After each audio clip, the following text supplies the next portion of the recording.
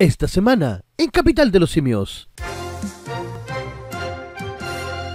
Critican a trabajadora de refugio por no permitir que mujer con obesidad adoptara un perro. ¿Qué pensaban que se lo iba a comer? Lo más probable. Dos abuelos escaparon de un geriátrico y encerraron a sus compañeros con llave. ¿Habrá sido el abuelo Simpson? Capaz. Las ciudades de Alemania están apagando los focos y duchas con agua fría. Uy. Se les va a ir la pajarilla. La modernidad, po. Exacto. Pero ¿cómo tan weón? Críticas ante dichos de Cariola de marcar casas que están por el apruebo. Ni Hitler se atrevió tanto. Claro.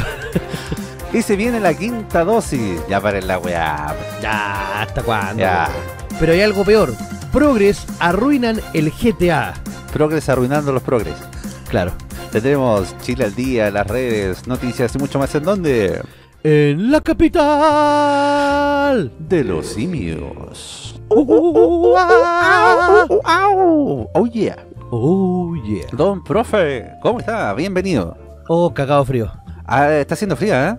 Oh, yuyuy, sí. Tan helado que está, Juan. Exactamente, tan helado que está. Sí, ¿y usted dónde está hecho? ¿Cómo ha estado? Bien, pues ahí después de un fin de semana intenso. Sí, estuvo entretenido. Se pasó bien. Se tomó harto, ¿ah? Para que andamos con cosas. Tomamos hasta morir y morimos tomando. Sí, así es nomás. Oiga, saludo para don Paco también de la.fm.cl que también se puso a dar jugo por ahí. Sí, parece que estaba bien contento. Sí, pues, estaba bien contento. Tuvo bueno el debate, entiendo, por ahí. Sí, estuvo bueno ahí. Saludo a Buda también, que está ahí también. Eso, saludines. Sí. Oiga, ¿usted también volvió a las clases normales, digamos? Oh, sí, hoy día partieron las clases normales, los muchachos se van a las 4:30 de la tarde. Esto es por una instrucción del ministerio porque entiendo que algunos colegios tenían clases media jornada, ¿no? La flexibilidad, sí, en un primer momento el Ministerio de Educación va y dice, no, hasta septiembre pueden tener flexibilidad. Y todo, ¡eh! Y ahora llega diciendo, no. A partir de la vuelta de vacaciones, clases normales nomás, con todo con los cabros. Oh, o sea, tenemos también un ministerio de volteretas. Efectivamente, sí, el ministerio y sus volteretas. Y también van a aplicar SIMS este año, así que los colegios están todos vueltos locos. ¿SIMSE? Pero esa cuestión no sirve para nada. ¿Esa cuestión todavía se hace? Todavía se hace, o sea, sí sirve para encasillar a los colegios para ver cuál es el más malo. Y supuestamente a los mejores le entrega la excelencia académica, que es una platita extra que reciben los colegios. ¿Sea particular o sea del Estado? Para todos los colegios, sí, para todos los colegios. O sea, que el niño de águila se puede llevar una subvención, por ejemplo. Es que no es tanto por eso, sino que la platita, la excelencia académica, la obtiene el colegio peleando consigo mismo. Me explico. Por ejemplo, si tú tenías 200 puntos en SIMSE y subiste a 210, significa que subiste un 5%. Te ganaste la excelencia académica, aunque el colegio sea como las pelotas. Y va a tener su plaquita y su estrellita dorada. Claro, y el problema es que eso tiende a confusión, porque la gente piensa que la excelencia académica es porque el colegio es bueno. Oiga, pero ¿esta prueba de cuándo que no se hace? Del 2019 me parece. ¿Se alcanzó a hacer el 2019? No, el 2000... A ver, cuando estuvo la insurrección. No se alcanzó a hacer con la insurrección. No, sí. Uy, se me traspapeló. Oiga, pero como última pregunta, ¿esta prueba, por ejemplo, tiene una exigencia, digamos? Porque, ¿para qué andamos con cosas? Desde que existía la prueba de aptitud, se llamaba, ¿no? Sí. Que ha venido como bajando la calidad y la exigencia en cuanto a las pruebas de ingreso y también a las pruebas de evaluación. Mira, lo que pasa es que acá en los SIMSE van a evaluar los contenidos que se priorizaron. O sea, hubo contenidos que se dejó de lado y hubo otros contenidos que había que colocar de forma obligatoria, porque como estábamos en clase a la mitad con teleclases y toda la cuestión, no se permitía o no se podía en este caso hacer las clases completas. Y se van a priorizar entonces los contenidos desde el 2019 en adelante. Claro, hay contenidos priorizados que se tienen que pasar sí o sí, pero son mucho menos de los contenidos que uno debería pasar normalmente. Entonces van a hacer preguntas como ¿qué sándwich le gusta al amado líder? Una cosa así. Si se deja el marroco abierto en la mañana o no. Claro. ¿Cómo se llama el perro del amado líder? Claro, también. ¿Cómo enseñar al amado líder a meterse la camisa en el pantalón? Claro. Si el gabinete Irina Caramoros presenta la renuncia de su titular, ¿qué pasa con el gabinete Irina Caramoros? Irina Caramatos ama a Irina Caramatos. escaramatos. Caramatos parece que era, no sé, caripoto o algo. Da lo mismo. Da lo mismo. Para la weá que hace. Sí, pues. Oiga, pero entremos en materia, pues, profe. Ya con nuestro primer bloque, la vuelta al mundo. La vuelta al mundo. Para no estar hablando tanto de cosas de Chilito, porque después ya nos va a tocar esa sección. Sí, efectivamente. Porque Oye, tenemos una primera noticia que es bastante extraña. Sí, yo no sé si la señora a lo mejor era de Estación Central, podría haber sido. Podría haber sido así. Critican a trabajadora de refugio por no permitir que mujer con obesidad adoptara un perro. Pero si no lo quería para sentarse. Claro, como este meme que salía así como gatito perdido y salía una vieja así bien guatona pegando un cartel y salía el gatito así como aplastado entre medio de la raja de la vieja. Oiga, pero ¿habrá sido de estas personas que aparecen en Kilos Mortales, por ejemplo? Sí, parece que sí. Ya. Dice, de acuerdo con la empleada, no aceptó que se llevara el animal al sentirse preocupada de que no lo sacara a pasear. Ahí está, po. Sí. La trabajadora de un refugio animal es tildada de gordofóbica. ¿Existe esa weá? ¿Gordofobia? Esa weá se lo inventa a los progres, ¿no? Bueno, en todo caso le inventan nombre. Bueno. A todos le ponen fobia. Sí. Fobia. Después de revelar en un foro en internet que impidió que una mujer adoptara un perro porque tenía obesidad mórbida. Ahí más encima la publicó. Claro. En la publicación, que ya fue eliminada de Reddit. Es que en Reddit se hace de todo. Reddit es como Twitter, ¿no? Mira, Reddit es como 4chan, es como el lugar donde la gente tiene para desahogarse. De forma anónima. Ya.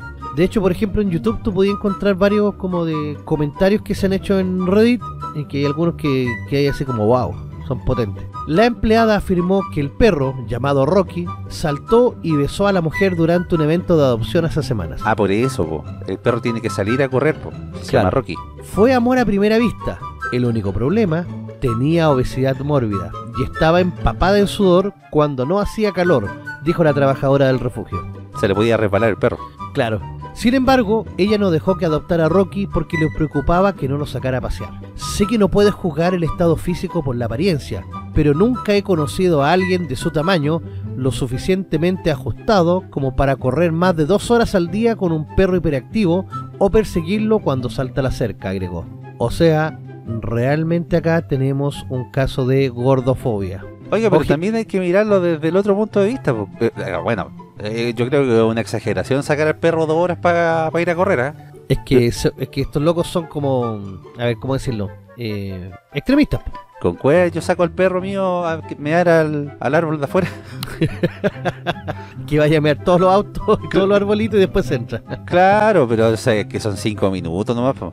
Claro, nomás, pues ahí para que se desestrese un poco el perro. Sí, pues. La trabajadora realizó las preguntas que se le hacen a los potenciales adoptantes para ver si podría llevarse al perrito. La posible adoptante dio buenos indicios para llevarse a Rocky. Hasta le preguntaron sobre su nivel de actividad y ella respondió que tenía un estilo de vida activo. Activo para comer, pues, bueno. Voy a todos los restaurantes. Pido delivery en todos los restaurantes. Claro. Me muevo de la cama al baño y del baño a la cama. A lo mejor quería adoptar al perro y entrenarlo y ponerle la cajita de delivery para que lo fuera a comprar. Y yo cacho. Tan emocionada como estaba esta mujer por Rocky, lo vi yendo a casa con ella, haciendo poco o nada de ejercicio, destrozando un sofá o dos y luego siendo traído de regreso aquí o peor, a un refugio para matar, aseveró la funcionaria. Se pasó el medio rollo. ¿Hay refugios para matar perros allá? Parece que sí. En todo caso, aquí no sale de dónde es, pero... ¿No te gustó el perro? Lo llevan a un refugio y lo matan. Claro. Entre tanto, la empleada le dijo a la mujer que no podía llevarse al perro y le sugirió que buscara animales domésticos más pequeños, como gatos, según informó The Sun. Estaba en Inglaterra esto ya. Así como, mira, ¿sabes qué? Podrías llevarte un gato, total los gatos son independientes. Si tú te morís, el gato va a seguir sobreviviendo un rato. O una tortuga, pues. ¿También? Claro, va a vivir mucho más que ella, es lo más probable.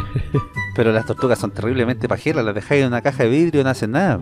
Weón, las dejáis en un balde con agua, weón, y se te ahogan, weón, se te cocinan, weón. Pero no hay que dejarla al sol, po. Usted es diabólico, profe, Mande saludos nomás. Para los que no tienen un chiste interno, bueno, me voy a contar la talla. Estábamos con el profe en Año Nuevo Yo tenía una tortuga en una pecera, tortuga que ya había tenido sus años, estaba bastante grande, y no se nos ocurrió nada mejor que dejarla a la intemperie, con el tema del año nuevo, con todo lo que conllevaba el otro día primero, se nos olvidó y empezó a darle el sol. La cosa es que empezó a hervir y quedó una rica sopa de tortuga. Estaba buena, sí, estaba sabrosa. Le faltó un poquito de orégano, un poquito de pimienta. Algo así. Pero se convirtió en un lindo cenicero. Claro, pero yo no estaba triste porque todas las tortuguitas se van al cielo. Por supuesto, pues, profe. Todos los animalitos se van al cielo. Sí. Menos las perras ni los sapos. Y la zorra. Y la zorra. Ya, pongámonos serios, profe. Dijo, se enojó y dijo cosas que no diré. No mencioné el peso, pero creo que ella sabía que esa era la razón por la que la rechacé. Dudaron brevemente de mi decisión, pero cuando la vi luchar para caminar hacia su auto, supe que tenía razón. Mi jefe dijo que haría lo mismo, decía la publicación. Me imagino estas locas que andan como en una silla de ruedas eléctrica, pero que son solamente para guatones, ¿cachai?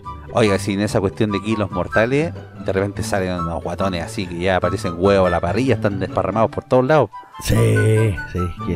Y no se pueden parar, pues. Sí, eso es lo cuático, que viven como postrados ya sea en un sillón o bien en una cama.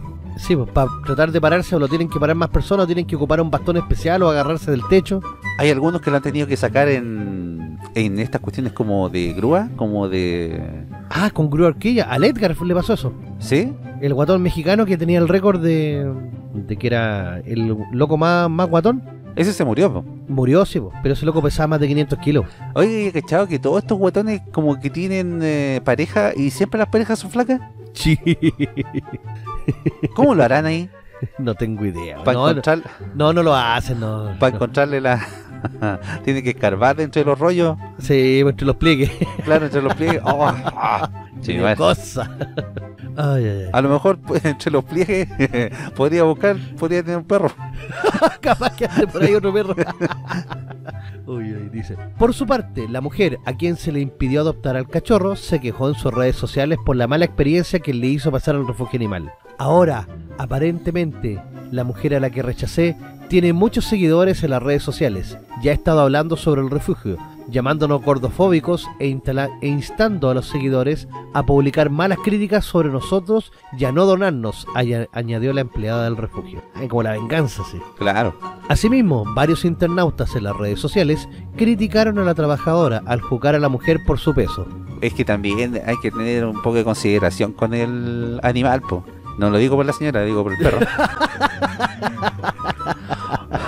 Sí, porque si la señora, por ejemplo, vive sola, al perro hay que sacarlo a pasear, hay que darle comer también. Pues, si el perro, por más entrenado que esté, el perro, bueno, se sabe servir agua, por ejemplo. Oye, sí. hay algunos perros cyberpunk en todo caso. Usted no sé si ha visto en internet. No lo he cachado. No, búsquenlo. Yo caché un perro que trepaba una reja y se escapaba. Sí, pues bueno, abría la chapa.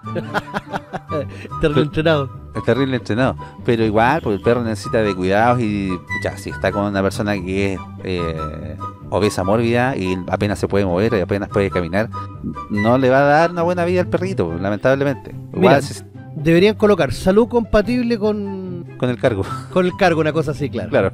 Y ahí la loca se habría dado cuenta que no tenía la salud compatible. No, pues, lamentablemente. Pero yo encuentro que igual fue buen consejo, porque el gato es más independiente, el gato sale por cualquier recoveco, van a cuidar por otras casas, lo alimentan a otras personas, pero el perro no, pues. No, imagínate la gorda, en cualquier momento le da un ataque cardíaco, se te muere ahí, weón, y el pobre perro caga, po. Bueno, sí, que tendría para comer como unos 7 años, creo. En todo caso. Hasta que encuentren el olor. Y si, por ejemplo, la gordita no puede, no sé, acceder a la cocina o al teléfono para pedir delivery, y el pobre perrito está ahí al lado, lo manda él, po.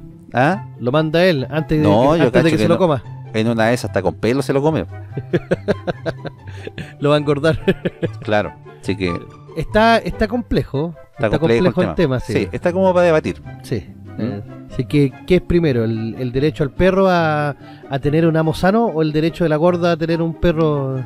Podríamos plantear el tema entre los animalistas y los gordofóbicos. Sí, ¿qué es mejor? ¿Ser animalista ¿Cierto? o gordofóbico? Exacto. Oiga, lo que no es tan bueno es llegar a viejo, profe, ¿ah? Uy, es que depende del país en donde lo hagas. Bueno, sí, ¿ah? Aquí yo no sé si vaya a ser muy bueno después de todas las reformas previsionales que quieren hacer. Claro. Porque 2 abuelos que escaparon de un geriátrico y encerraron a sus compañeros con llave.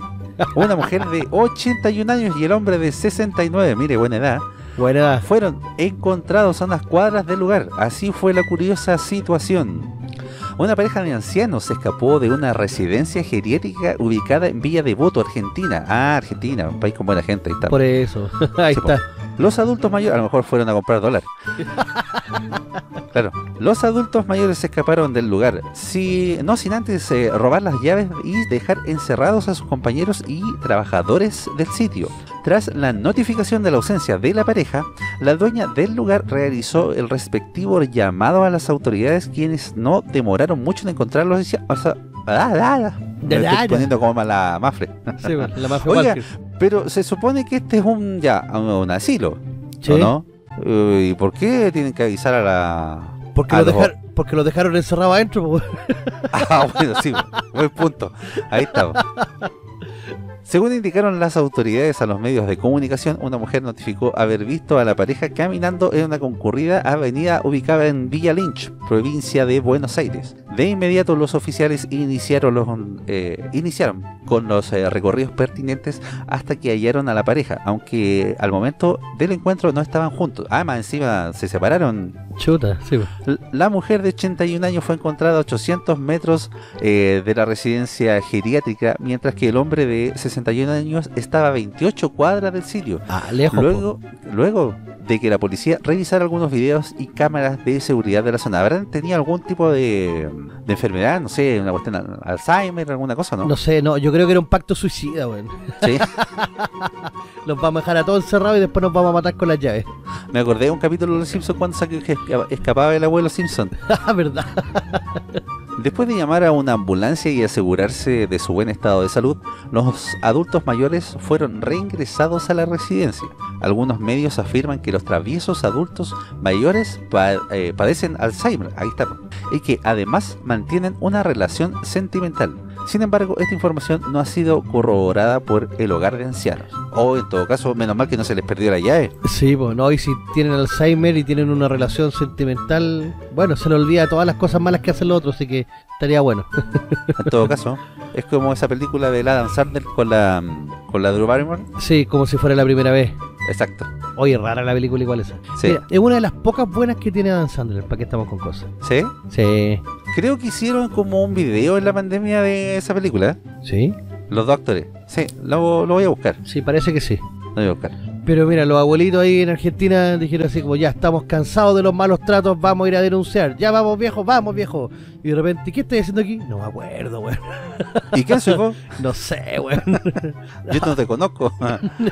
Por eso el otro llegó a 28 cuadras más arriba. Claro. Ahora, ¿tendrán represalia los viejitos después de vuelta en el centro, no? Oh, no sé, ¿eh? A lo mejor no les cambian el pañal. A lo mejor les van a dar puro... ¿Cómo se llaman estas cuestiones para dormir? ¿Qué cosa? ¿Las pastillas? Estas pastillas para dormir, o para que se mantengan ahí como embobados. Ah, capaz. Puros calmantes. A lo mejor pura agüita al Carmen nomás. Sí, pero igual, le hicieron así como... Cuando tienen que haber llegado todos así como ¡bravo! La camotera. O la camotera, sí. Oye, hay una foto de los viejitos y la viejita en verdad se ve bastante veterana, ¿eh? El caballero ¿Sí? pasa piola. Caballero pasa piola. Sí, pero la viejita está bien veterana, está... Sí, pues que hay que considerar que, oiga, le parece que la abuelita en la foto igual se ve como que no controlaba de finter, parece, ¿eh? Estaba pensando lo mismo, parece que estuviera mease. Sí. Chuta, se me va la emoción. Para allá vamos todos nomás. Sí, para allá vamos todos. Oiga, pues no, para donde no hay que ir es para Alemania, profe. Uy, sí. ¿Qué está pasando? Porque las ciudades alemanas imponen duchas frías y apagan las luces en medio de la crisis del gas. Ah, pero se les dijo. Sí. ¿O no? Sí, antes de que empezara la guerra ya estaban los locos preocupados. Trump les dijo. ¿Usted no ha cachado esa onda, profe? ¿No?